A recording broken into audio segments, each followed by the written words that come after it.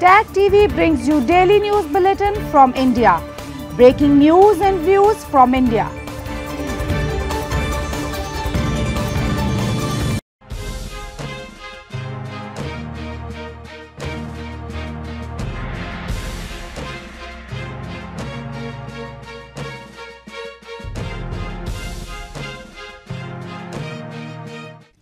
Good evening. Welcome to South Asia Newsline. I'm Uzma Jafri. Here are the top stories we are tracking for you. Hazardous pollution in Indian capital spurs call for schools closure.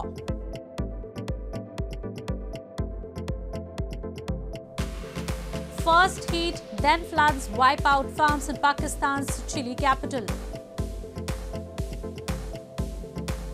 And hundreds march in crisis hit Sri Lanka protesting tax hikes crackdowns. And now for all the details. Residents of Indian capital New Delhi were effectively breathing smoke on Thursday as the AQI air quality index breached the severe and hazardous categories, raising calls to close schools. According to data from the Central Pollution Control Board, the AQI exceeded 450 at many places.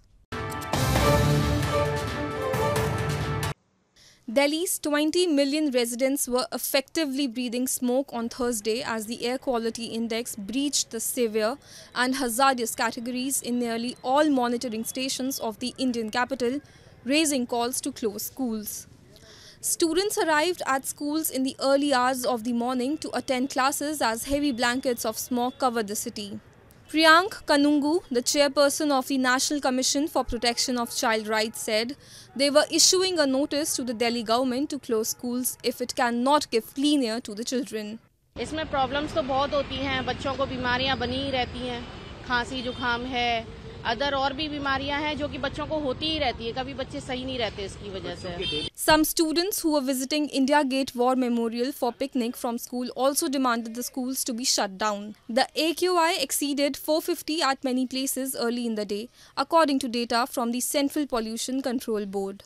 A reading over 400 affects healthy people with serious impacts on those with existing diseases. हाँ, मैं चाहता हूँ कि कुछ दिनों को छुट्टी मिल जाए ताकि वायु प्रदूषण कम हो जाए और लोगों को भी छुट्टी मिल जाए ऑफिस से ताकि वो भी कार कम चलाएं, इसलिए वायु प्रदूषण कम हो जाए. New Delhi is blanketed in smog every winter as cold, heavy air traps construction dust, vehicle emissions and smoke from the burning of crop stubble in the neighbouring states to clear the fields for the next crop. Authorities this week stopped most construction and demolition work to curb dust pollution and appealed people to work from home when possible and reduce the use of coal and firewood at home. Pakistan's ex-PM Imran Khan was injured after a firing incident was reported during his Long March rally towards capital Islamabad on Thursday. Local media reported he was shot in the leg and was safe. The culprit had been reportedly arrested. Former Pakistan Prime Minister Imran Khan was wounded in the shin on Thursday when his convoy was shot at in the country's east. A man opened fire with an automatic weapon. Several people were wounded, Asad Umar, a senior PTI leader, told Reuters news agency. 70-year-old Khan was leading a protest march on Islamabad to demand snap elections.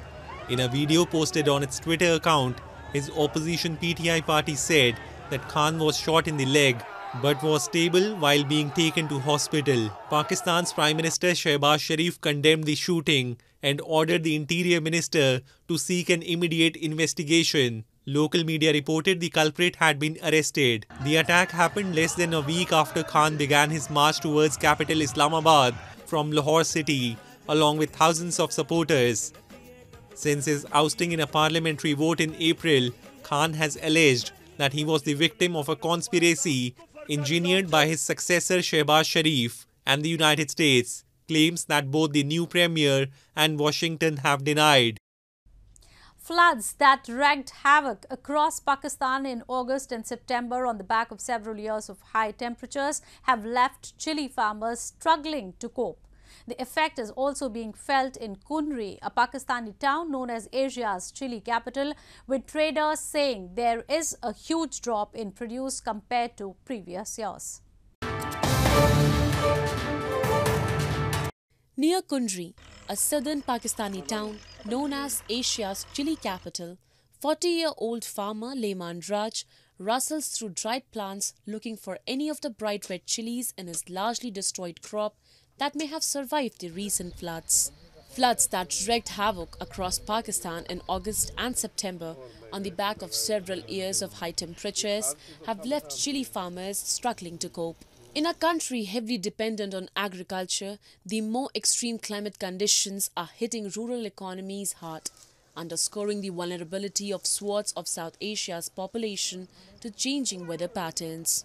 गर्माश जी वजह उनमें असांजो नुक़सान काफ़ी थियो worry मता बारिश अची वई मौसम चेंज थियो बारिश में वो नुक़सान असांजो जाम बरसात बारिश जाम अची उन में नुक़सान असांजो काफ़ी नुक़सान थियो मिर्चन असांजी ही हालत थी वई मिर्चन जी जेके बूटा हुआ सब ख़त्म थी विया सड़ी.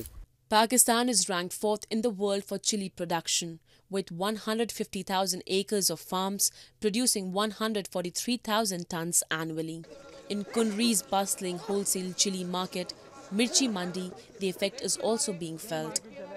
Though mounds of bright red chili dot the market, traders said there is a huge drop on previous years. इस टाइम पे मंडी के अंदर 8,000 10,000 बोरी होती थी पिछले साल, तो इस साल अब देख रहे हैं आप ये तकरीबन 2,000 बोरी है. आज हफ्ते का पहला दिन है, इसी वजह से अभी कल परसों और ज़्यादा कम होता जाएगा, यानी ये 800 1000 1200 1500 के अंदर ही बोरी आती रहती है.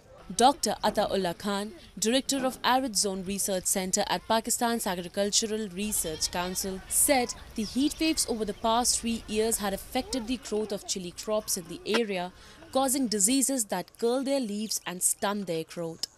Now the floods pose a whole new set of challenges for which planning has to be done on a very large scale. Taliban officials have said that the cultivation of poppy has dropped to zero level since narcotics were banned in April. The Islamic Emirate has rejected a recent report by the United Nations stating that opium cultivation has increased by nearly a third in Afghanistan. Officials in the Counter-Narcotics Department of Taliban's Interior Ministry have said that the cultivation of poppy has dropped to zero level after a UN report this week stated that opium cultivation has increased by nearly a third in Afghanistan. The Taliban authorities banned cultivation of opium poppy and all narcotics under strict new laws in April 2022. However, the report by United Nations Office on Drugs and Crime UNODC says that the cultivation of opium poppies in Afghanistan has increased by 32% over the previous year to 233,000 hectares, making the 2022 crop the third largest area under cultivation since monitoring began. According to the report, opium prices have risen following the cultivation ban in April. Income made by Afghan farmers from opium sales more than tripled, from $425 million in 2021 to $1.4 billion in 2022, the report reads. Afghan farmers are trapped in the illicit opiate economy, while Caesar events around Afghanistan suggest that opiate traffic continues unabated, UNODC Executive Director Ghada Wali said. Hasibullah Ahmadi, the head of the Office for the Deputy Minister of Counter-Narcotics, said, "We deny this report. There has been no drug dealing since the ban," he said. The Taliban has claimed that more than 2,200 hectares of lands have been cleared of poppy plants so far. Moving on. Hundreds of demonstrators in Sri Lanka marched in Colombo city on Wednesday protesting against higher taxes, inflation and alleged state-led repression as the country struggles to emerge from its worst financial crisis. They were blocked by police as they attempted to reach a central part of the city where the president's house and other ministries are located. Hundreds of people marched in Sri Lanka's capital Colombo on Wednesday and protested against higher taxes, inflation and alleged state-led repression as the country struggles to emerge from its worst financial crisis in 7 decades. The anti-government protest, jointly organized by opposition political parties, trade unions and civil society groups, was blocked by police as marchers attempted to reach a central part of the city where the president's house and other ministries are located.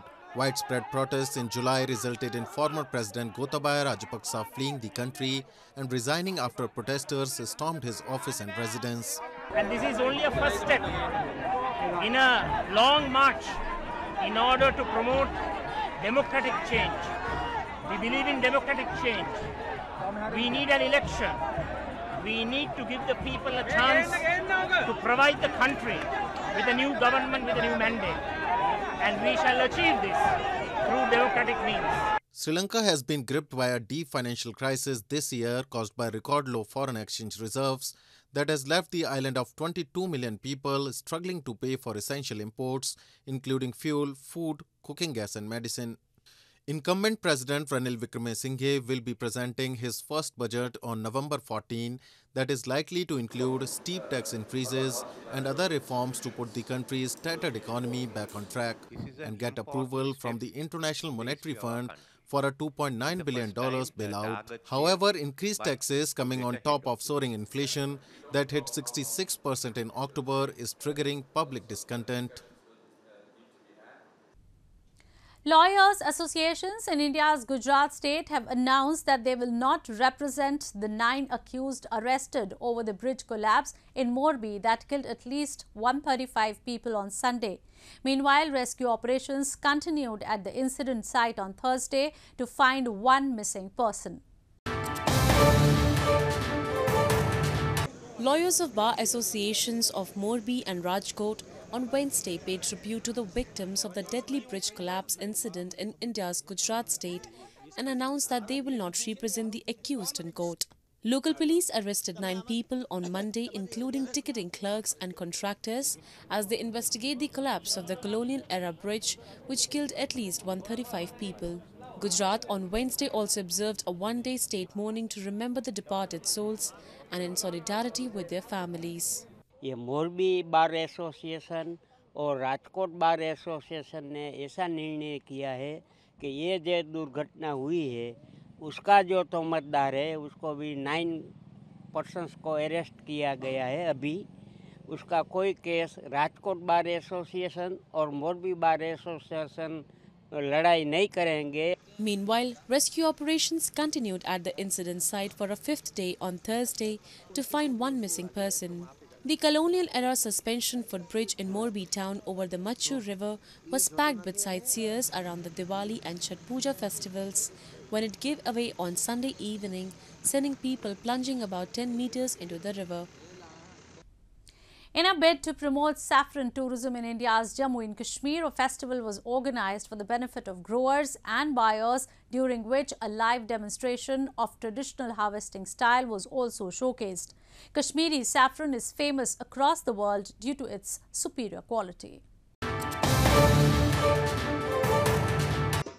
In a bid to promote saffron tourism in Pampore area of India's northern Jammu and Kashmir, a saffron festival was organized this week for the benefit of growers and also attract visitors towards the valley.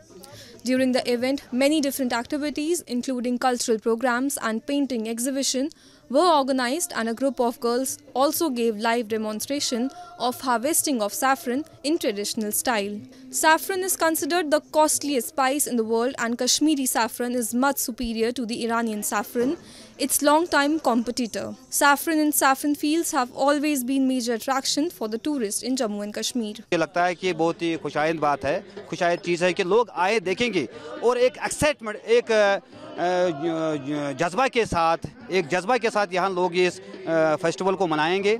इसमें मुद्दा ये है कि जितने भी हमारे tourist लोग भी बाहर से आते हैं, वो कभी टुलिप को देखने आते हैं, कभी सैफरान को देखने आते हैं, लेकिन आपको पता है कि सैफरान जो पूरी दुनिया में कल्टीवेट हो रहा है, इसे सबसे जो ज़्यादा है, जो सबसे फेमस सैफरान है वो कश्मीर का सैफरान है. इसी हवाले से एक कड़ी है, आज सैफरान फेस्टिवल मनाया जा रहा है. मुझे लगता है कि बहुत सारे लोग आए हैं, बाहर के लोग भी कुछ आए हैं. Kashmiri saffron also has a huge demand in the national and international market. The harvesting season of saffron began just few days ago, and during this season, tourists always prefer to visit saffron fields to spend some time. Saffron is one of the world's costliest spices by weight.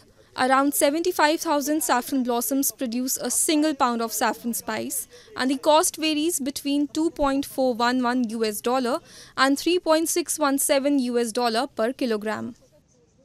Well, that's all we have for you from South Asia this evening. Now our viewers can watch the show on SouthAsiaNewsline.com. You can also visit us on Facebook.com/SAsiaNewsline and follow us on Twitter @SAsiaNewsline. That's all in tonight's edition. We will see you same time tomorrow. Good night.